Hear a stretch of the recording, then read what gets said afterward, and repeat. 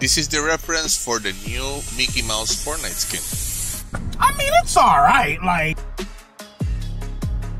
Hi and welcome to another episode of Fortnite Daily Update. I'm your host, Mr. E. Today we are going to talk about Disney and Epic World, or Metaverse if you like. But first I want to say thank you to all my followers on Threads and Instagram. Also thank you to my YouTube subscribers. If you haven't subscribed, please consider. Disney and Epic Metaverse is a $1.5 billion investment to house all things Fortnite and Disney. The intent is more than create events, is actually create environments for all the characters and all the movies of Disney. This is a very ambitious project and has kind of a similar concept with Disney Infinity games. But now with the power of Epic Games, they want to bring this to another level.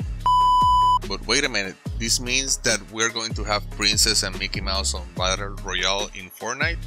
Probably, but do you remember that Epic Games began placing ratings to all the games in Creative and Fortnite? Well, that's the intention. The intent is that these characters will only be playable on these modes. Another goal of this project is to actually buy stuff, buy real life things on this platform. For example, Lego toys, Disney toys, and probably Disney park tickets. It will also incorporate Disney Plus.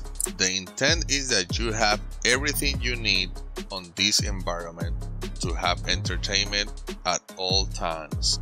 This ambitious project for sure is going to be available at 2026. And of course, all the recent events has been placing the groundwork for this ambitious project. So what do you think? Let me know in the comments below, and thank you for stopping by.